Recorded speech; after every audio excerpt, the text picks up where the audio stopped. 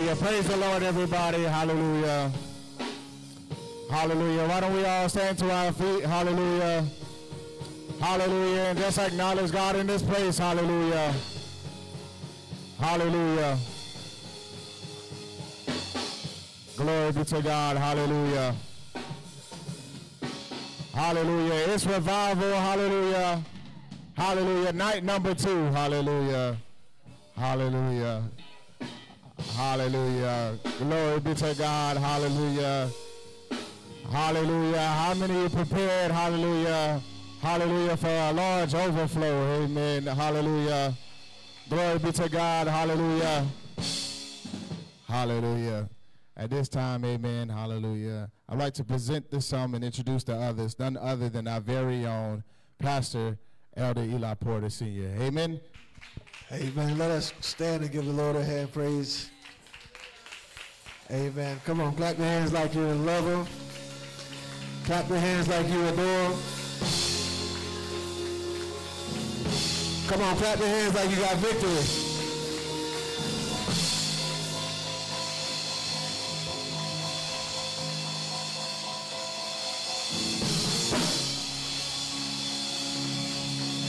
Look at somebody and say, neighbor, I'm clapping like this because I got victory.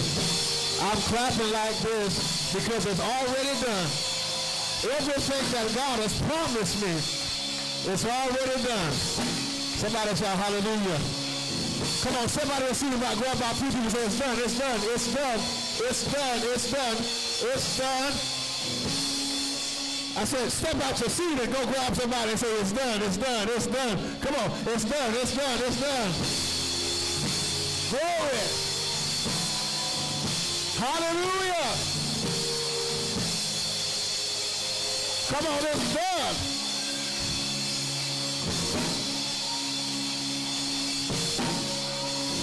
Come on, praise him like it's done. Rejoice like it's done. Hallelujah. Hallelujah. Hallelujah. I feel victory. Woo. I said I feel victory.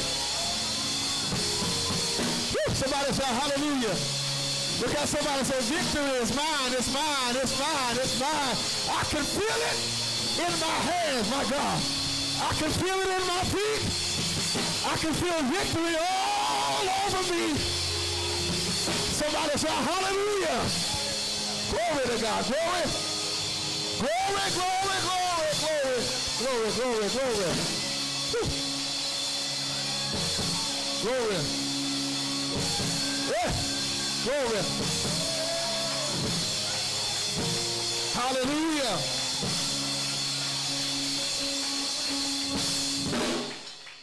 You know, Cameron, if somebody told me that they had $1 million waiting on me, I wouldn't wait to get it to rejoice. I'm going to act like I'd already got it. Some of y'all looking like y'all don't have victory. Look at somebody and say, I got it, I got it, I got it. I got it, I got it, I got it, I got it, I got it. Come on, rejoice like you got it. Rejoice like you know you got it. Rejoice like you know it's already yours. This time, that's my good time. It's mine, it's mine. Victory is mine. Deliverance is mine. It's mine, it's mine, it's mine. It's mine. It's mine, it's mine. Glory. Hallelujah. Jesus is mine, it's mine, it's mine. It's mine. Jesus is mine. Somebody say it's all mine. All mine. I ain't leaving that for tomorrow. It's all mine right now. All mine. It's all mine, it's all mine. Let somebody say I got fresh victory. I don't have no leftover victory. I got fresh victory. It's mine. Glory to God. Hallelujah. Victory, victory is mine, it's mine, it's mine. It's mine, it's mine, it's mine. It's mine. It's mine. My Jesus, it's mine, it's mine. It's mine. Everybody excited about revival? Glory, glory, glory. Hallelujah. All right. Now we got that out the way. We appreciate the Lord tonight. Amen. We should come in here excited, amen, about what God is doing and what he's already done. Amen. Somebody shout hallelujah. Certainly thank God for my pastor and father, Apostle C.A. Coward, Board of Bishops, our presiding Bishop, Bishop McLeod, District Bishop Williams, District Elder Philliston, to each and every one of you that sits in the body of Christ. We certainly thank God for you pressing your way to night number 2 of this revival. Amen. You may be seated. Last night, was talking about, keeping your cup covered.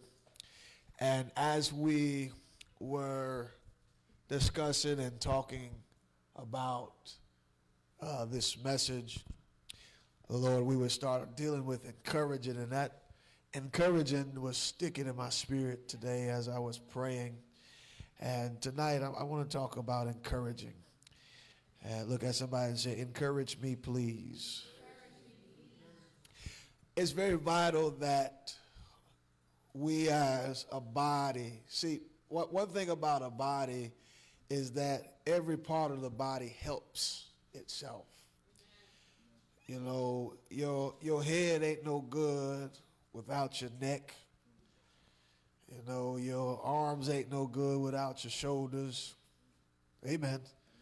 And then when we were kids, they used to have the little song say, your shoulder bone connected to something and the knee bone connected. Y'all know what I'm talking about.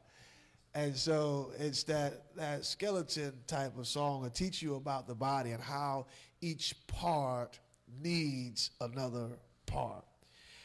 And we need each other, and we need encouragement from each other. One of the passages of scripture that I like to look at is Hebrews chapter 10. And what encouragement does is it keeps you motivated. It keeps you pushing forward. And as we said the other night, sometimes people get in a place where they can feel like they don't need encouragement, but everybody needs it. And you need people to encourage you that's in your circle. In order for you to grow, even when you look at plants, they've studied that if you speak to plants, they'll grow. And that's, a way of encouragement, just like we are. We're like plants. We're like trees. The Bible says, get the book of Psalms chapter 1. Psalms chapter 1, verse number 1. What does that say? All right. Psalm 1 and 1. Blessed is the man that walketh not in the counsel of the ungodly, nor standeth in the way of sinners, nor sitteth in the seat of the scornful. But his delight is in the law of the Lord, and in his law doth he meditate day and night. And he shall be like a tree. Now, listen to this, and this goes back to yesterday's message. It says, blessed is the man that walketh not in the counsel of the what? Ungodly. That deals with words, speaking, and this deals with encouragement. And we're like plants. We're like trees, and speaking positive things so that helps it grow. Keep reading, And he shall be like a what? Tree. A tree. Planted by the rivers of water. Planted by the rivers of water. That bringeth forth his fruit. That bringeth forth his fruit. In his season. In his what? Season. In his season, His leaf also shall not wither. His leaf shall not wither. And whatsoever he doeth shall prosper. It shall prosper. But verse number 2 says, but his delight is in the law of the Lord, and in his law doth he meditate day and night. Meaning that law of God is placed in him.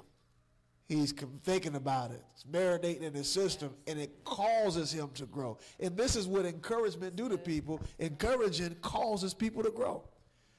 Because you want to do more. You want to step out there and do a little bit more because somebody said you did a good job. Amen. Y'all with me? Get the book of Hebrews, chapter number 10. And could I tell y'all something? You know, even when it comes to encouragement, you have to be receptive because not all encouragement means that you're saying that you are doing a good job. Some encouragement is you have an opportunity here. And a lot of times we don't like to hear those opportunities, and that what stops us from growing because somebody say, hey, you know, you did a wonderful job playing that guitar. When you do it next time, just turn down just a little bit. That's encouraging because the sound could be different if it's louder, and then it can help him minister. See, when it comes down to music, you got to learn how to play with. I want to show you this. Where I got you at right now? Hebrews. Hold on just a second. I want you to go to, I think it's Psalms. But just, you know, when we look at encouraging, it's good to, when we look at and hear about encouraging, it's good to know that. And let me tell y'all something. When we talk, go to Psalms 150.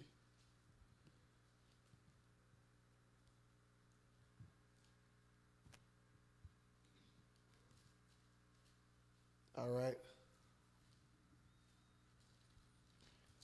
And start at verse number 1, I believe it is.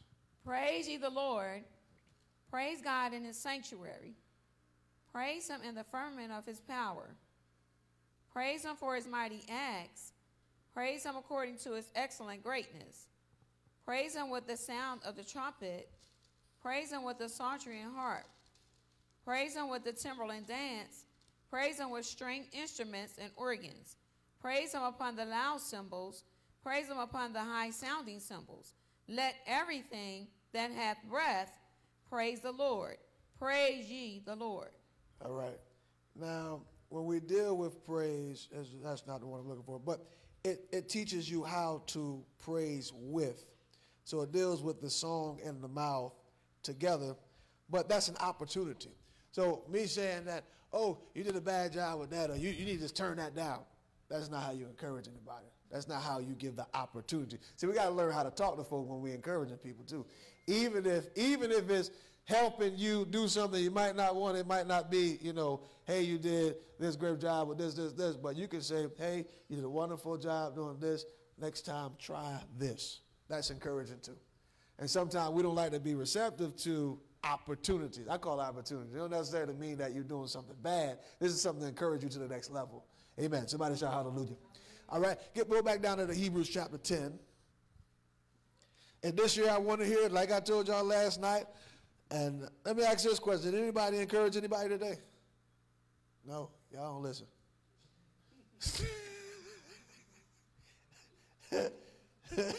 Hebrews chapter 10. Hebrews chapter 10. We need to try to start encouraging somebody. If you can't, if y'all don't listen about a daily encouragement, at least try once a week. I guess doing it, you know, saying something good to somebody once a day might be a little challenging. Y'all here? All right, 10 and 24, read,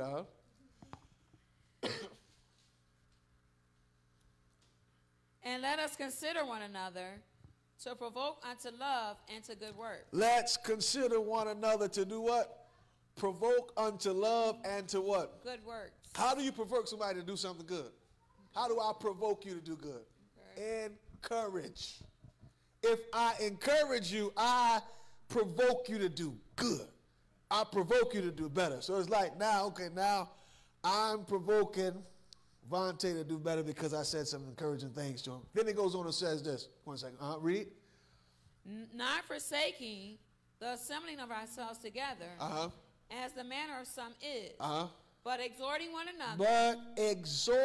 another.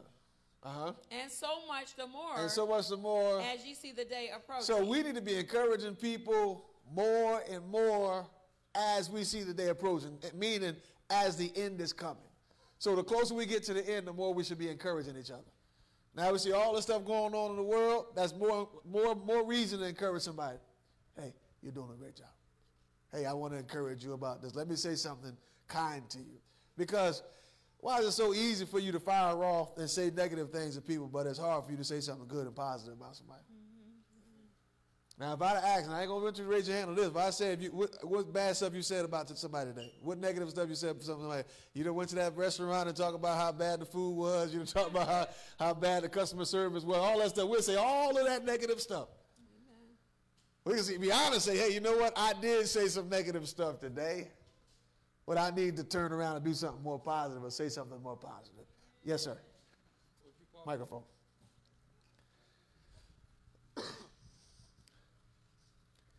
All right. Well, if you call somebody to encourage them, but they ain't having it.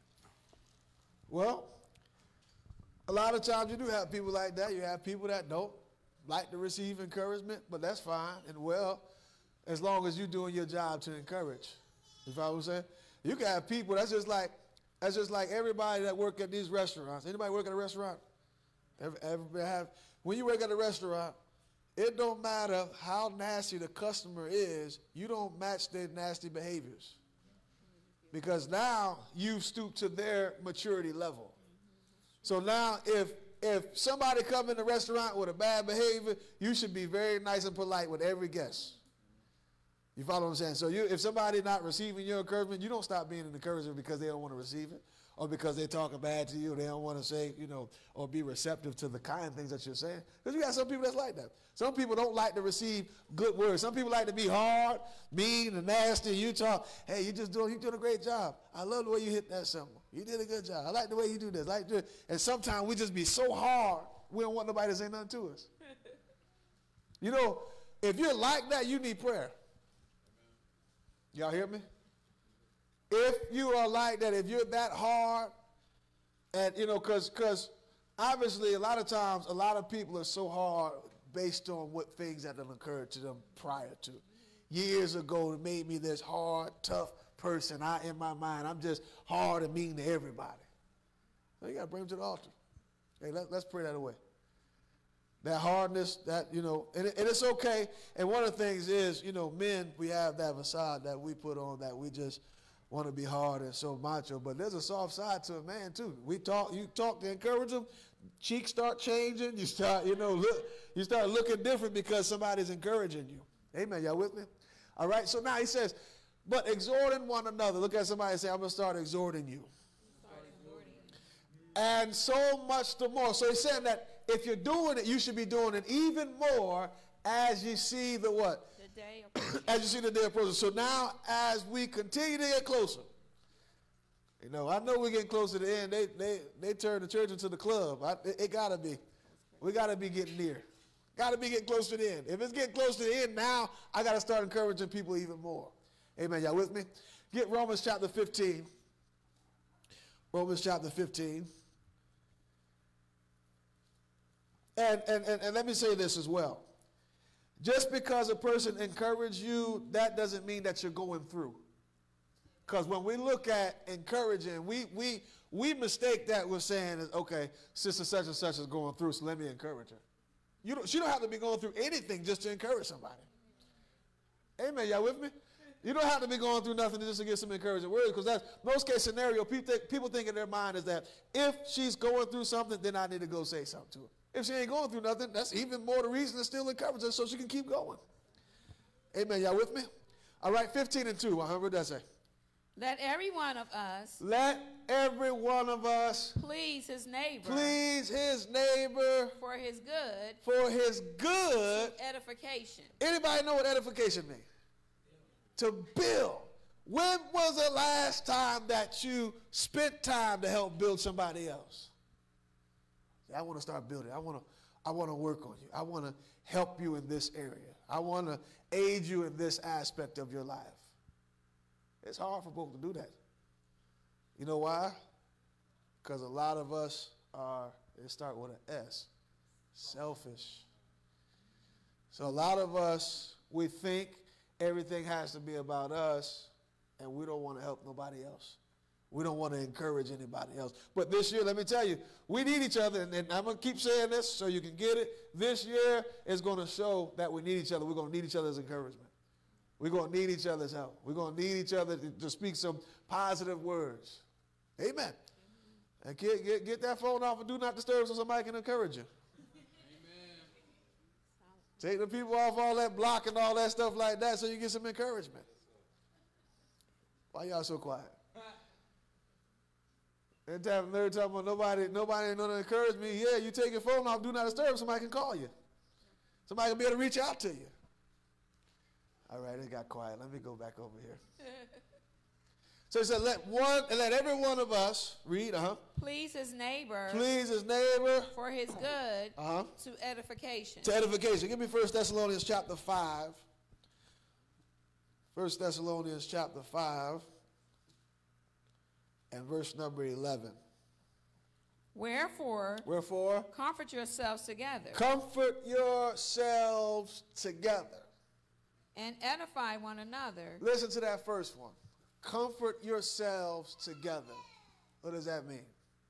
That means that I should be able to get to a place of comfort around you. I shouldn't have to walk on, and some of y'all be making people walk on eggshells just to be your friend. Walking on eggshells just to get close to you. I got to break those behaviors this year. We got to cut all that, people they can't say one word without you flipping your switch. You just done. You cutting everybody off. I don't want to say that to nobody. Amen.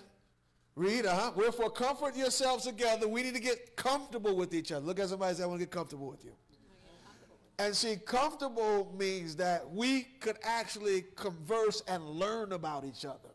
Because a lot of times in churches, a lot of people don't know nothing about nobody. And this is why we really can't have the ability or don't have the ability to mesh together because I don't know anything about you. In fact, I did at one of the last YAM meetings I was teaching, and I had everybody basically write what they thought they knew about the other person. What was it? The age, birthday, place they want to visit, where they from, all those different things like that. And we had a group or two people that didn't even know each other's first name. And we all go to the same church. Amen. A lot of us don't even know each other's birthdays. Amen. Because we're not comforting ourselves together. We're not getting comfortable around each other. Amen. You know how you was comfortable with your homies, everybody get to talk, we get to laugh. Folks can't even laugh in church no more. People think they ain't saved. So they can't get comfortable. I can't get comfortable around you. I can't crack a joke around you. I can't laugh because you think that I ain't saved no more. That's the eggshells I'm talking about. Somebody came to me one day and said, Pastor, it's so hard for me to be myself around the saints. I said, well, what does that mean? I just can't be myself because they'll look at me differently because we don't have that ability to make ourselves comfortable with each other. And that comes from encouragement. That comes from unifying. Amen. Look at somebody and say, I need you. So now we have to learn about each other in order to edify. See, in order to edify somebody, edification, building. That question, all right. When you're building, let me tell you something. Everything that's built has some type of manual. So if you're building something or building somebody, edifying them, you got to learn some things about them. So the only way that I can edify you, only way that I can help build you, I got to see where you're at. Learn something about you. Jesus, and this is how, give me the book when I'm coming to you. Go to Matthew chapter 11. Matthew chapter 11 and 28. Matthew 11, 28. Come unto me. Come unto me. All ye that labor. Go up one verse. I think 27. Is it 27? Oh, no. Go down. Go down. Take my yoke upon you. That's the one. 29. Take my yoke upon you. And learn of And me. do what? Learn. Learn. So there is a manual for everybody. Only way that I can get comfortable with you and edify you, I got to learn you. And why is it such a struggle? See, what we don't understand, Deja, in church, is that it's our job to learn each other. We miss that. We think we're just supposed to come to church and run around, shout, get a word and leave. That ain't what church is about. We got to have, kingdom mind says, I'm learning you. And when I learn you, we're unified and we can build. I can't build. Now, one thing about it is that people like me and most men, when we get something, we don't really look at the manual. We just try to build it by what it looked like. Michael came over my house. When I first moved to my house, it was like 4 years ago. I bought a table, and we started just trying to build that thing up, and we wasn't looking at the manual, and then we had to start all the way back over because we didn't look at what it said, because it was different screws that did certain things, and then every leg had a different letter, and I was like, man, we probably should have read this thing before we put it together. And a lot of times we jump ahead and just start trying to put stuff together, and we look at it and be like, oh man, that's messed up because I didn't read the manual. I didn't learn. I didn't learn about LaRon. So I didn't know that it's a sensitive topic for me to talk about certain things. And so we got to start learning that about each other. And I found out, Ron don't mind me sharing this, but Ron's parents had passed. His parents passed. So certain topics that, could be touchy, that deals with parents. But if you have never learned that, you'll be saying anything around people. Amen. Y'all follow me? Everybody understand that? So now we got to learn how to, or get to a position where we're learning. Even Jesus said, read again, take my yoke upon you, and learn of me. And learn of me. For I am meek. For I am meek. And lowly in heart. And you shall find rest unto your soul. Why did Jesus have to tell them that he was meek and lowly in heart? Because they didn't know. So they'll start thinking about you. See, people that think that you're mean, they'll think, and my brother say this all the time, Elder Johnson, he always said, he said, I'm not mean. I'm not mean. It's my brother. He's not. That's one of the coolest brothers in Bible. I love that man. We hang out, when we get together week, when I say we cut up, we cut up. But you'll never know that because you don't know him. And when you get to know him, it's like, oh, that Elder is cool. It's like Bishop Brookshire. When I first came to the body, I said, man, that brother looks scary, man. I said, let me stay out his way. I went to open up a restaurant in Valdosta. We hung out that day. I said, man, Bishop, cool. All we did was laugh the entire time. And every time he said, preacher, you're clean. He clapped my hand, and we just start laughing. But if you do not learn somebody, you'll treat them as if they're offending you, but you don't understand what's going on. Everybody understand that? So this is important that we learn, all right? Take my yoke upon you and learn of me, for I am meek and lowly in heart. And ye shall find rest unto your soul. So now this is what's going to be the outcome once you learn what I could give. See, we could be great friends. You just got to learn of me. A lot of times we can't even have friends in church because we don't take the time to learn. First thing we do is, oh, yeah, I don't like that about her. But you don't know why she's like that. What's going on with her? That might just be a sensitive topic that's going on. Something could have been said. Something could have been done that day. You just don't know until you ask. Amen. Somebody shout hallelujah. Hallelujah. Yes, sir. You got a question? Yes, sir. I've had conversations with people, and I've also heard that, a lot of times people will say, well, I don't want to show saints a specific side of me because I don't want to be too common with them, or I don't want to lose respect. Right. So how do you, how do you address that? Well, so only way with that is if it depends on if you're a subordinate to that person or not. So and what that means is, I know you know what subordinate means, but that's like if somebody's over somebody, somebody's under, you don't give that person too much of your common side. See, Jesus didn't even allow everybody to see him in different vulnerable stages of his life because only certain people can handle that. I play basketball with y'all sometimes. I can't go every time because then, and I know y'all got respect for me, but we go out there, then if it get too competitive or whatever, then you won't look at me as pastor no more. You look at me like I'm just, one of the brothers on the court, like, pastor, hold on, hey, man. You follow what I'm saying? But when it's, same level, it should never, it shouldn't be that case, and I know sometimes folk may say that, well, I don't want you to lose respect, and that's why you should have friends in the church where, you know, y'all not on the phone speaking in tongues all the time. If I say, you should have friends in the church where you can laugh, you can go bowling, you can play cards, you can play basketball and be okay. And they could see, you know, the competitive side of basketball in you, as long as you ain't getting too out of control or, you know, outrageous. But there should be friends in the church where you can be like that. But sometimes we do get to a level in our life in church, and you could be on the same level with a person. And they were like, oh, no, I don't want to play basketball. I don't want to be too common. Well, you're just a brother just like me. What kind of common? We need to be common. Bible talks about them having all things in common. So what we missing? But only time that's important, and I'll show you that from the Bible, only time that's important is if there's a leadership role. Get the book of Matthew.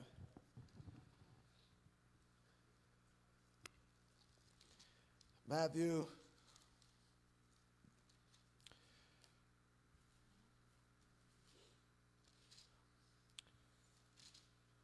Matthew 26. All right, Matthew 26 and 33. 26 and 33. Matthew 26, 33. Peter answered and said unto them, though all men shall be offended because of thee, yet will I never be offended. Read. You got it? All right, go to the next one. All right, Jesus said unto them, verily I say unto thee, that this night before the cock crow, thou shalt deny me thrice. Peter said unto him, though I should die with thee, yet will I not deny thee. Likewise also said all the disciples. Then cometh Jesus with them into a place called Gethsemane, and saith unto the disciples, sit ye here while I go and pray yonder. And he took with him Peter and the two sons of Zebedee, and began to be sorrowful and very heavy. Then saith he unto them, my soul is exceeding sorrowful, even unto death.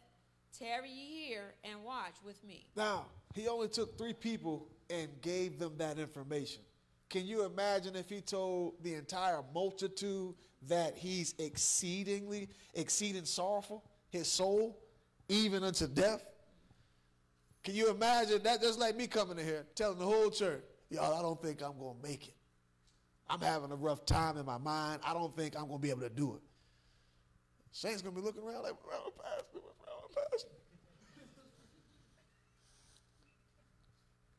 Right?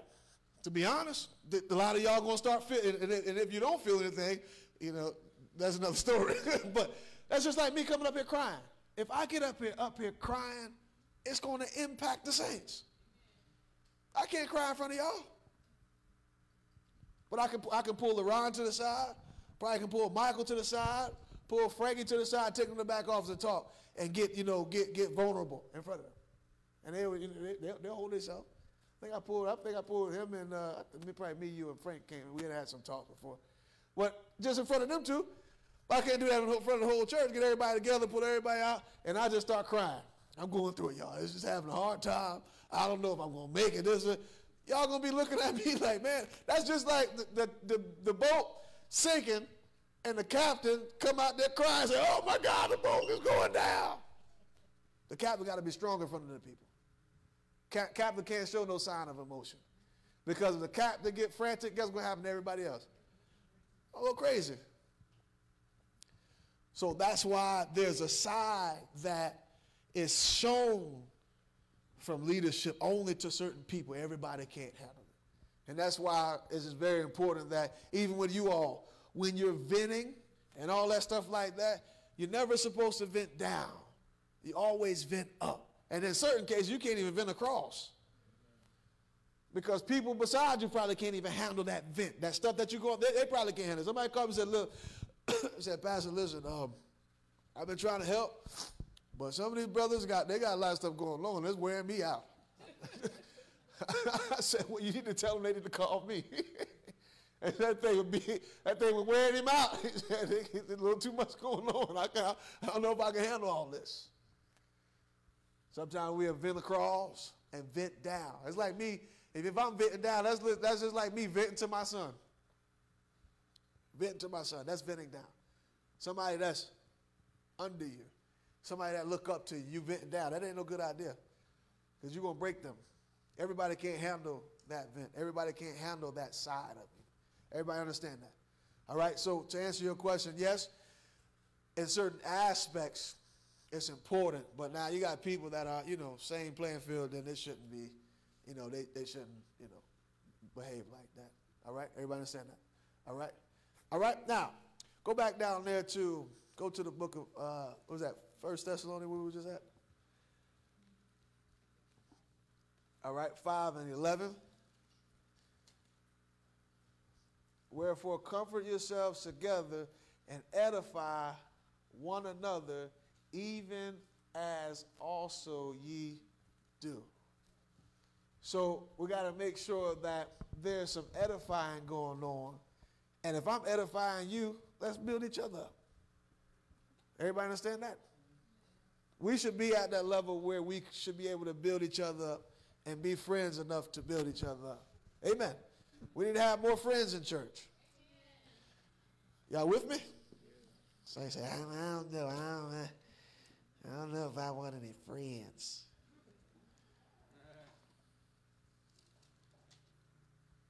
This is why, I'm going to tell you something. This is why a lot of people go back to the world because they don't have friends in the church. So they worldly friends, yeah, well, come on, well, they ain't doing it in the church. You come on over with us. Let's hang out. It becomes dangerous because now your behavior is going to match theirs. Then you be back out where you used to be. It's important. That's why it's important that we have to build this relationship and gain friends in the church. Got to. It's imperative. Because if we don't, we're going to be it's going to be dangerous. Nobody ain't got your back. You barely got your own back.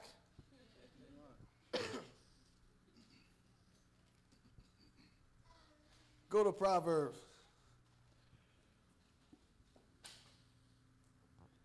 (17) and 17, huh?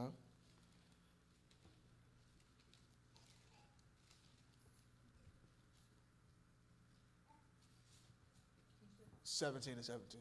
Oh, okay. A friend loveth at all times. A friend love at all times. You all right tonight? I didn't hear you. Oh, all right. A friend love at all times. And a brother is born for adversity.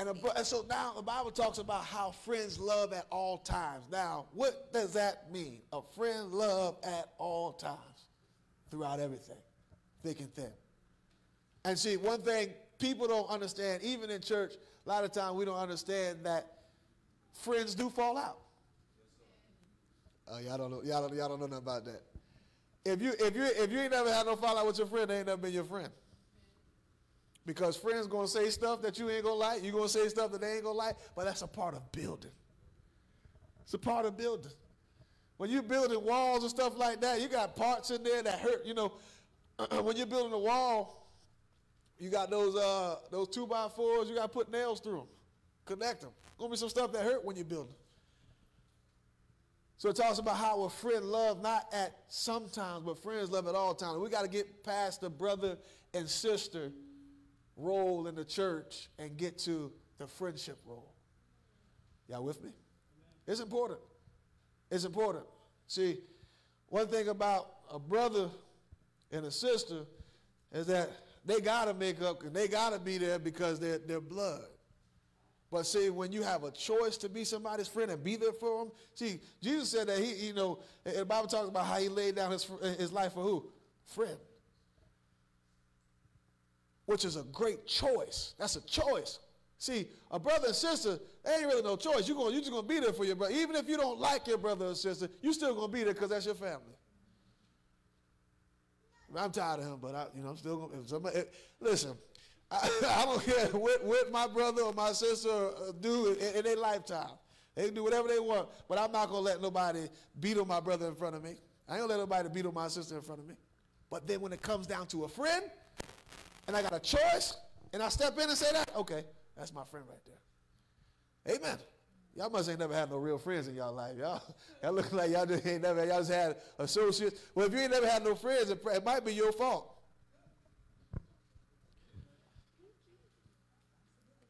Get Proverbs 18 and 24. A man that have friends A man that have friends, must show himself friendly. you got to show yourself friendly. If you got friends, this before they got friends, they must show themselves what? Friendly. So if you don't have no friends, you may have a problem with being friendly. Microphone working? Okay. Show themselves friendly. You got a responsibility to make sure that you're friendly. Make sure that you show them. And then some of y'all just don't know how to, y'all don't know how to be, be friendly. Don't know how to adapt to friendships. Don't know how to just be in that role and know how to mingle and all those different things like that. Some of y'all just got people problems. Just don't know how to deal with folks. And that's bad. You got to learn how to deal with people. Amen. Y'all here? Hello? Y'all with me? Amen. Somebody shout hallelujah. Matter of fact, everybody stand up and give the Lord a hand praise real quick. Wake some of y'all up real quick. Go on and stand up and give God a hand praise. All right. All right, sit down. Yes, sir. We did like a little men's night, I think maybe a couple years ago. We did like a men's night, and I did a little thing where it's like, just different relationships, this thing called love languages. And, a lot of times we only attribute that to men and women, but a lot of times that's even true for friendships. Yeah. And we were saying how, like, just even for men, how, like, if your love language is touch or physical, what's it called? Physical touch. Yeah, physical touch. And how a lot of times, like, men show their affection by just wrestling or just grabbing on each other and stuff like that. Or, sometimes it can be, just like, wrestling and stuff. Like, Yeah. I have 4 brothers. No, I understand. I didn't miss what you know, said. a lot I of times, understand. like, we love each other by just, we don't even say, like, hey, I love you. We just, Just hit each other. Yeah. We just hit each other. Yeah. And so, a lot of times, that's how, and I guess my whole point was, like we have to find out what friendship looks like to each other. Like, Right. what does, like, being a true friend, because sometimes being a true friend means, being able, like, supporting me when I have a recital or some type of event, being there, and supporting me. Well, another time it could be like just being an ear to me. That's usually being a friend to me. Yeah. And I feel like a lot of times, we project our own what being a friend like is to us, Right. to other people. Right. When in reality, we need to do something different to actually show that we are a friend. Right, yeah. And that all comes in from, let me learn of you. Let me see what friendship look like to you, and I'll tell you what friendship look like to me. And then we'll, allow it to connect or mesh together. Because a lot of times, you know how we can get being selfish. We equate friendship to whatever we feel it is. And somebody else can think that friendship is totally different. There are different ways that people see friends. Amen. Some people might think people, and like these young kids, my daughter, she be like, yeah, that's my friend. I'm like, well, when did you meet her? Last week. Y'all going to hang out and movies, all stuff like that? That's your friend. You don't know these kids. Kids nowadays just say, they just sling the word friend around. But friends is somebody that you learn and have that connection with, and y'all could, go through things, deal with stuff. Amen. But the problem is a lot of folk don't want to deal with this stuff when it comes down to friends. And this is why a lot of people don't get friends, because they're scared of confrontation. Because people don't believe that confrontation should happen in friendships. Every relationship is going to have confrontation. Father-son relationship, mother-daughter relationship, husband-wife relationship, fiance relationship, boyfriend-girlfriend, a man and woman relationship, whatever type of relationship you got, there's going to be some type of confrontation. But what shows that we're friends is the reconciliation of the confrontation. How did I handle it? Did I shut you out and we just don't talk for the next few years, or you just not my friend no more? If you can shut somebody out for 3 or 4 years, y'all ain't never been friends to begin with. At least you weren't my friend. and sometimes I'm your friend, but you're not my friend. Because I treat you a certain type of way, you treat me a different type of way, because we don't understand what friendship means. Amen. And you know, everybody ain't nobody. Everybody ain't friendly. Everybody is not a friend. Amen. Read, A man that have friends must show himself friendly. And there is a friend that sticketh closer than a brother. And there is a friend that sticks closer than a brother. That's a different type of friend. Because they stick closer than you. But meaning, in essence, what this scripture is saying is that friendship, it goes through blood. When it says stick closer than a brother, it's talking about your brother is your blood, but your friends stick a little close, meaning that blood don't mean anything. Blood don't make your family. Sometimes we say, well, that, you know, just because that's my blood don't make you family. Amen. All right. Now, I want you to go down there to the 27th chapter and the 17th verse.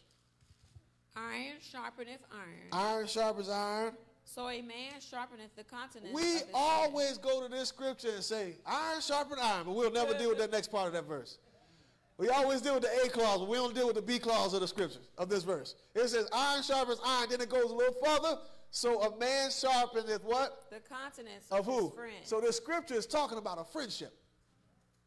When we look at it, we say, oh, iron sharpens iron. Iron sharp. Get with somebody to sharpen iron. He's talking about friends. And then it deals with the countenance. So this means that when my friend is down, I'm supposed to be able to sharpen him. And you should know, and see, a friend knows what a friend is going through. If you don't know your friend going through, then y'all could be friends. In fact, you can get on the phone with somebody and they can try to put on. If you really know them and they're your friend, you can hit, they don't even have to say nothing. You be like, what's wrong? Right? And the phone, you ain't got it. Even in text message, you say, hey, how you doing? Hey, how are you? Hold on, something ain't right. I feel something's off. And then with your little lying self, and be like, I'm all right. Ain't nothing bothering me. I'm good. Lying. But a friend knows when a friend is going through something. A friend knows where or when there's an issue going on with their friend. Read that again. Iron sharpeneth iron. Iron, it sharpens iron. So a man sharpeneth the countenance of his friend. The man sharpens the countenance of his friend. Get the 6th verse of the same chapter.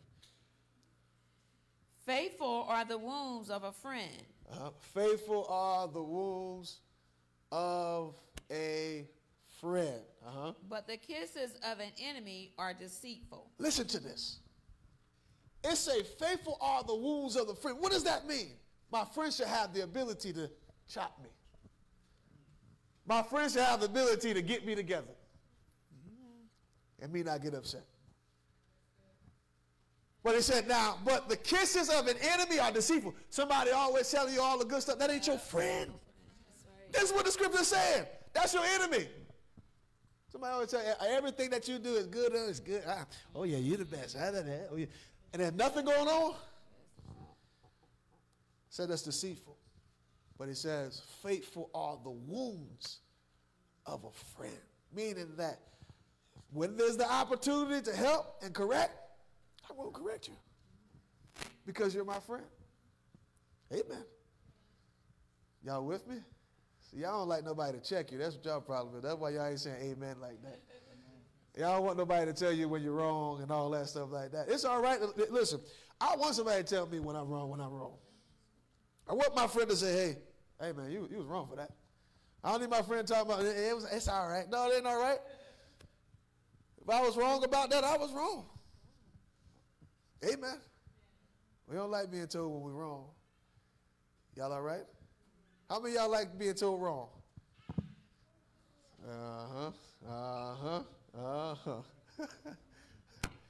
It's rough.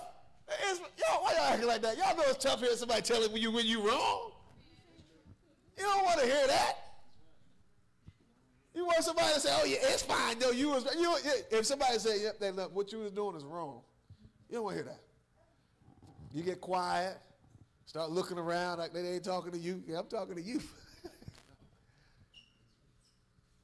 Amen. Y'all with me? All right. Go back. Give me Romans chapter 15. Look at somebody and say, I'm going to start encouraging you. All right. Sound like y'all telling stories. Look at somebody else and say, I'm going to start. Y'all must have looked at the wrong person. Look at somebody else. I'm going to start encouraging you. I'm going to start encouraging you. All right. Y'all remember them faces because I'm going to ask you the same question tomorrow if somebody encouraged you. 15 and 5. Now the God of patience. Now the God of what? Patience. Patience. Let me tell you something. Friendships require patience. Y'all with me? Friendships require patience. And not just a little bit of patience. It requires a lot of patience. Because now I'm learning you. You're learning me. And there might be some things I don't like about you. Might be some things you don't like about me. But guess what? If we're going to be friends, we're going to work through those issues. Amen. I want to learn. I want to learn. It says, now the God of patience, and consolation, grant you to be like-minded. He wants you to be like-minded. One toward another. According to Christ Jesus. So he wants you to have the same patience and consolation toward one another.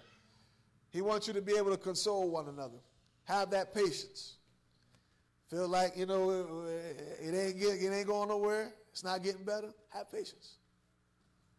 Amen. And everybody is not like your old best friend that burnt you.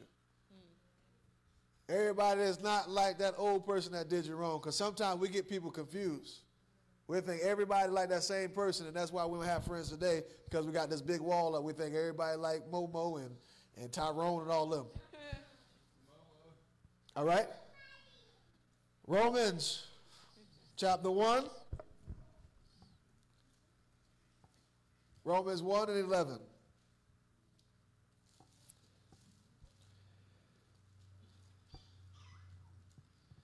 All right?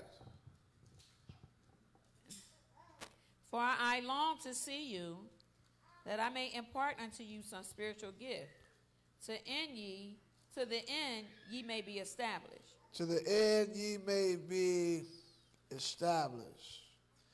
This is a part of encouraging the impartation. All right? Now, go down to the book of Galatians, chapter 6. 6 and 2, Galatians. Look at somebody and say, I'm becoming an encourager. All right, read, Bear ye one another's burdens. Bear ye one another's what? Burdens. How can I bear your burden if I don't know? How can I bear your burden if I'm not there? And if this is, it says that we're fulfilling the what? Law of Christ. So fulfill the law of Christ when I'm bearing your burden. Now, we got to go up a verse to see what he's talking about. Read, 6 and 1. Brethren, if a man be overtaken in a fault. If somebody's overtaken in the fault, can I tell you something about real friends? I'm still there with you, even when you mess up. I'm still there for you, even if you were wrong. I'm not cutting you off because you were wrong. My God, y'all here? He says, if a man been overtaken in the fault, Ye which are spiritual. Ye which are what? Spiritual. We need some spiritual friends that know how to cover me in prayer when I've messed up. That know how to cover me in prayer and don't just cut me off because I messed up. Don't shun me because I messed up. My God, y'all ain't saying nothing. You got some spiritual friends, man, they'll look out for you. I ain't gonna kick you to the curb because you messed up in your walk with God. Because sometimes we can be good. We can be good for that. Church folk can be good for that. Amen. See you doing something wrong, they'd be good to cut you clean off. I need some spiritual friends. Now, the spiritual friends do what? Restore such an one Restore such a one in the spirit of meekness, in the spirit of meekness, considering thyself, because I have a consideration. My consideration is, hey, you know what? That could have been me at that party. Oh, y'all ain't saying that. Some of y'all 2 thoughts away from going back to the club, and because somebody was there, you found out about it, you looking at them like they're crazy. My God, y'all ain't saying nothing tonight. Friends, spiritual friends have a spirit of forgiveness.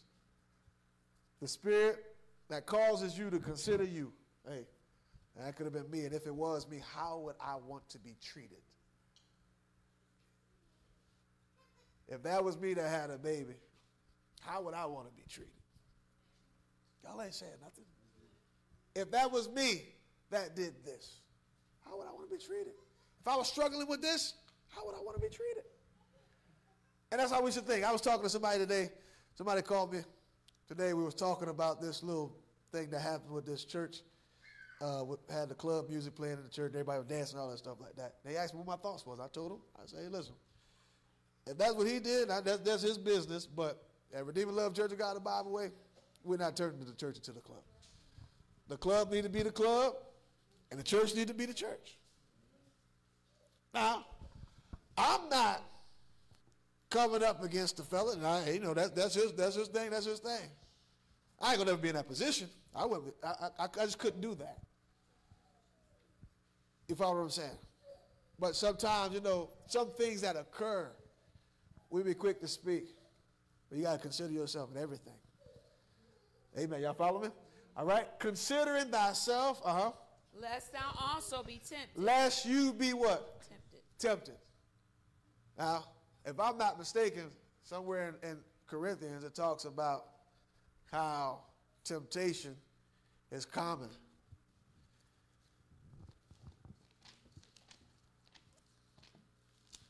And it ain't just common to some.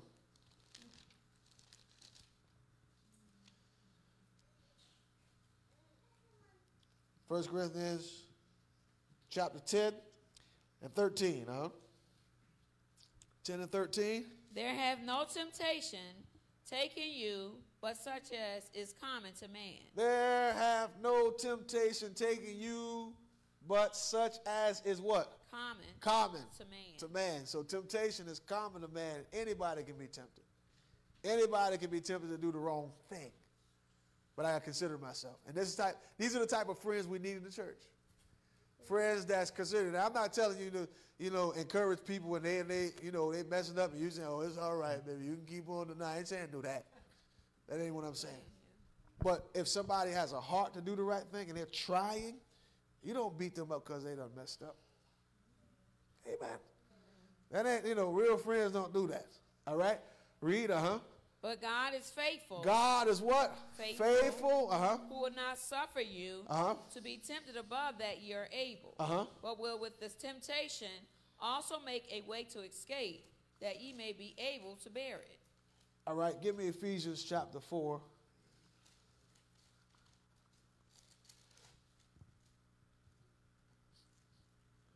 All right, 4 and 9. And if you've never read the book of Ephesians, especially chapter 4 is a great, 29, not 9, 29. That is a great scripture. I mean, that whole chapter is very good. All right, read. Let no corrupt communication. Let no corrupt communication. Proceed out of your mouth. Proceed out of your mouth. But that which is good to the use of edifying, that it may minister grace unto the hearers. So even if, now, when we look at this scripture, we apply this to, the verbiage that we use. But when we go up a few verses, go up to the 28th. Let him that stole steal no more. But rather let him labor, working with his hands, the thing which is good, that he may have to give to him that needeth. Let no corrupt Then it talks about corrupt communication. When you keep going up further and further, you start seeing how people dealt with each other. And he said, even if it happens this way, you want to consider yourself. Don't let no corrupt communication come out your mouth. Y'all follow me? So when I'm dealing with friends, when I'm dealing with encouraging, I want to make sure that the encouraging is productive. Amen. And sometimes if you need to read a book on how to encourage people, then you might need to do that. So you can learn how to say, what not to say. See, we don't have a problem with what to say. The problem comes in what not to say. Amen. Because that what not to say could be, you know, and let me tell y'all something. When you're angry, this is the most time for you to be quiet. Amen. When you're mad at your friend, when you're mad at a saint, that's the most important time to be quiet. Because you're going to say something you can't take back. All that encouraging words you done gave him, you'll take all of it back because you're mad. I know I told you played good on the bass, but I can't stand listening to you. People say that. They'll tell you, one thing about people when they're mad, they say stuff. They'll say one thing at one time, and then immediately afterwards say the total opposite. Say, you're the love of my life. You're the best woman in the world. You take care of my kids. I just love you. And y'all get in an argument. You're just a terrible mother. You don't know how to cook. You just told me the food last night was good. When people get mad, they start saying anything. Whatever comes to their mind, they just say it. That's why you got to practice.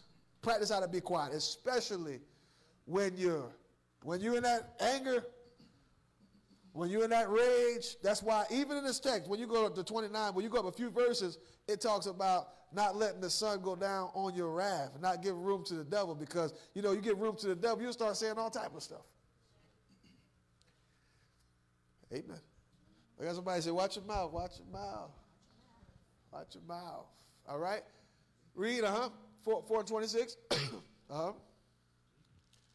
Ephesians 4:26. Be ye angry. Be ye angry. And sin not. And sin not. Be ye angry and sin not. See, that and sin not, that stuff comes from your mouth and your actions.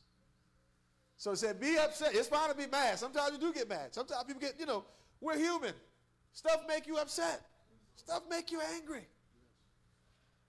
He said, don't cause it to, don't allow it to cause you to sin. So even though I'm upset, let me be quiet. Let me calm down. Amen. And some of y'all don't need to be getting mad about everything. Sometimes people just get mad about every little thing. You got to be mad about everything. Live, smile. It's good to be smiling and being happy. Amen. Y'all with me? Sometimes we get angry. If you always yelling and fussing and all that stuff like that, you need some help.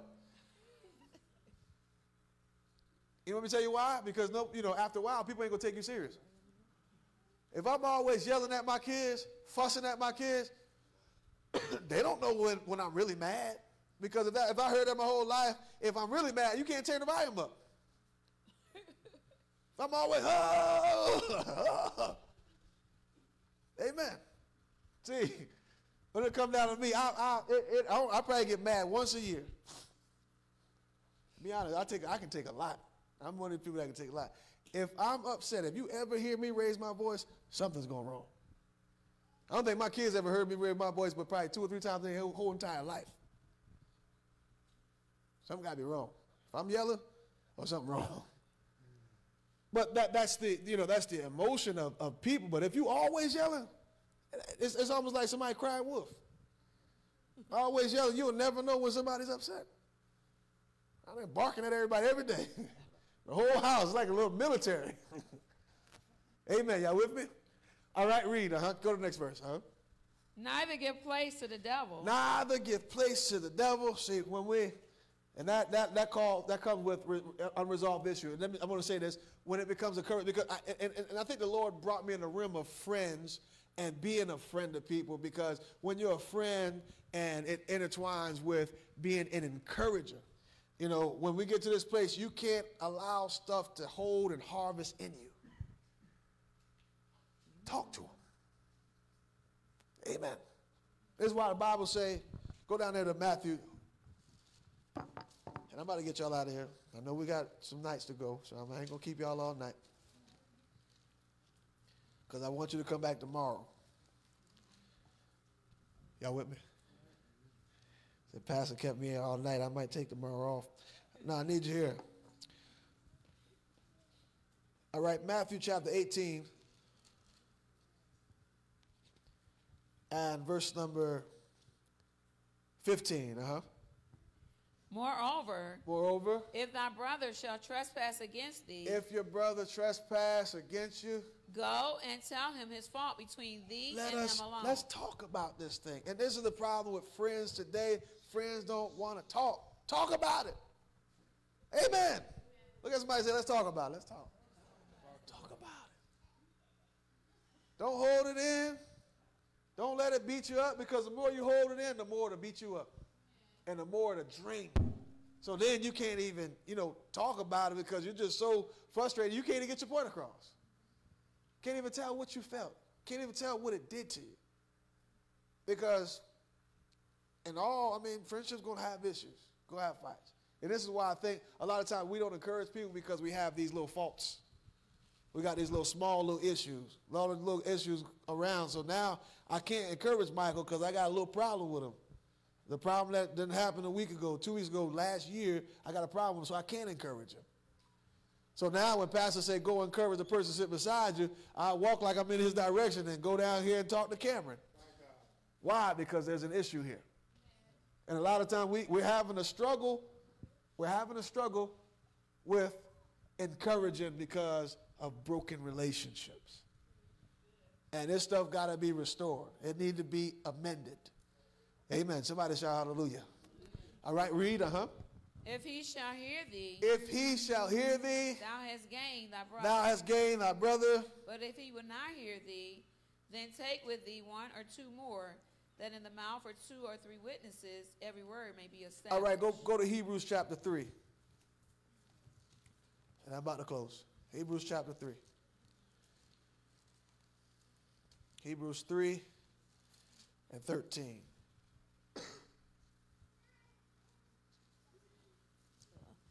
But exhort one another daily, while it is called today. What did it say? But exhort one another daily. How often should you be exhorting or encouraging people? Daily. So y'all thought I just pulled that out of hat yesterday when I said y'all need to be encouraging each other every day. I ain't pull that out of the hat. It's in the scripture. It say exhort one another how often? Daily. Why? While it is called today. While it is called today. Lest any of you be hardened through the deceitfulness of sin. So now, I got to get this stuff out of me. I'm going to make sure I'm encouraging you every day. See, if I encourage people, encourage a person every day, it keep in memory or keep my mind fresh that if I have an issue with that person, I can go in and fix it. Because I'm encouraging every day. If I'm doing it once every blue moon, by the time I go deal with the issue, it's like, oh man, I got a problem with her. There's an issue here. But now it said, lest any of you be hardened. So if I ain't encouraging people every day, I find out what's wrong. Is there hardened in my heart? Is my heart hard against you? Is my heart hard against you? Why can't I encourage you? When was the last time you encouraged somebody? Why haven't you encouraged that person? Because what happens is, if you got a problem with a person, do you speak to them? Of course not. Even if the pastor say, go hug somebody and tell them you love them and ain't nothing they can do about it, you're going to hug everybody except that person.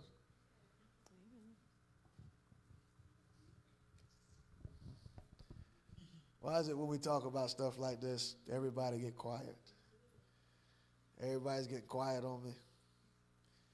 All right, I'm going to give you one more scripture and I want to let you go. Get the book of Philippians.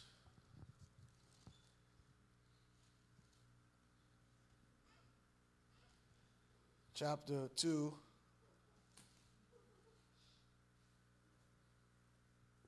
And 4. And that's my last one. 2 and 4. Look not every man on his own things. Don't be so focused on your own stuff. But every man But also every man also. on the things of others. So let me start focusing on some of the other things that Dante got going on so I can talk to him, encourage him, help him out. Let me focus on some of the things that Patrice got going on so I can help her, talk to her, encourage her. Because when I'm always thinking about my stuff, well, I'm encouraging because only focus is on me. I'm just focused on myself. I'm focused solely on, am I going to encourage me, or where is my source of encouragement? Amen. Y'all with me? Y'all here? So let's start encouraging, and especially a lot of you all that are in leadership roles, make sure that you're encouraging people that are under you. Encourage y'all older ladies, make sure you're encouraging the younger ladies. Y'all older brothers in ministry, make sure y'all encouraging the other younger brother in ministries. This is a part of growth. This is a part of our growing, is encouraging. Amen. Y'all follow me? I think that, you know, one of the places that we do lack in is being an encourager. You know, because that's synonymous to, you know, the scripture in the book of 1 Corinthians chapter 12 when it talks about the ministry of helps. That's like the same thing. Ministry of helps is the same thing as a person encouraging, because encouraging is helping. But we lack that. We lack helping people. We lack it because we be individualized. We out to get ours. Amen. Why don't you grab somebody's hand and let's come a little closer. Y'all musicians need to be on point. Y'all know that I'm closing. Y'all should be on the instruments. Come on, keyboard players. Come on, where y'all at? Y'all grab somebody's hand. Let's walk forward, and we're gonna pray that God touch us. Give us the mind to encourage. Give us the heart to encourage. And while you're holding that hand, I want you to just start praying for that person. Praying that there will be encouragement through them. Lord, we want to have that spirit of encouragement. Lord, every aspect of our life, Lord, we know that encouraging is necessary. We need help. We want to be helpers. We want to be givers. We don't want to be in a position where we're not giving, not helping, not aiding, not pushing our brother, not pushing our sister, not pushing our friend. God, we pray that even now, Lord, that we have the mindset to build strong friendships, strong relationships. Thank you, Jesus. Lord God, give us the heart to want to help. Give us the heart and the mind to want to give a lending hand. Lord, we pray now, God, that you allow words of edification to proceed out of our mouths. Allow words of fortification to proceed out of our mouths. A word of help proceed out of our mouths, Jesus. Oh, Lord, we need the help. Lord, we need you to touch us. Touch our minds. Lord, make us different. Hallelujah. Lord, we want to be different. We want to be different. We want to be different. Allow us to show ourselves friendly, that we could acquire friends. Lord, allow us to be that brother, be that sister that's willing to help.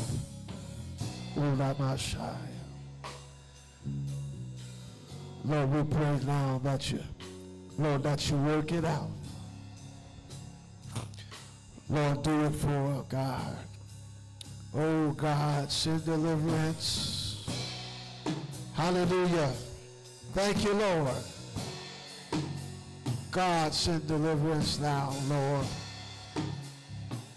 Lord, touch our mind, Jesus. God, break shackles, break yokes. Hallelujah. Lord God, we praise you, we praise you, we praise you, we praise you. On the way back to your seat, hug about 3 people and encourage them.